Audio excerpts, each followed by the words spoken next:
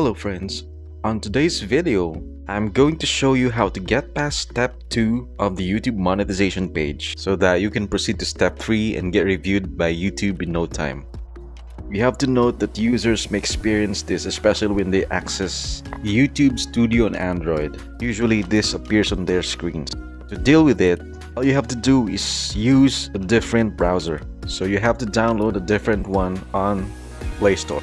Yes, not all browsers are created equal. Initially, I tried downloading Vivaldi browser, but it just did not work. So we are left with the ultimate option, that is Mozilla Firefox.